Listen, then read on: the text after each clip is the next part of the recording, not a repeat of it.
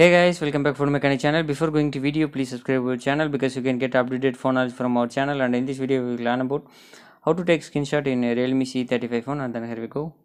First of all, select your screenshot area. It to Google Chrome and then click power button and volume down button at the same time. You can get one type of screenshot. You can edit it and share it also. Here you go to check another method.